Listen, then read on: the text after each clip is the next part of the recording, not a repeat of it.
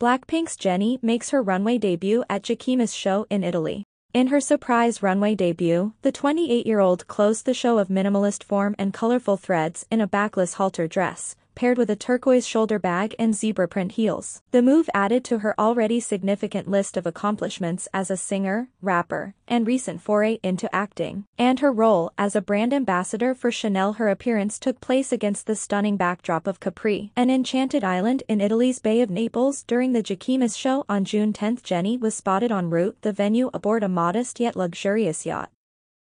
However, Jennie surprised everyone by making her runway debut. The Jacquemus runway show commenced with Jennie striding confidently down the catwalk in a stunning black halter neck dress that elegantly highlighted the side boob trend. Her hair styled in beautiful updo. Her close friend Hyunji was seen offering her support on the runway, holding her hand in a gesture of encouragement. Fans were touched by this moment. Following the show, she attended the Jacquemus yacht after party in a sexy red dress while she enjoying the after party. Meanwhile, Lisa is very busy at Koh Samui. On June 11th, she was spotted shopping with Alice and Kazin Liu at a local market.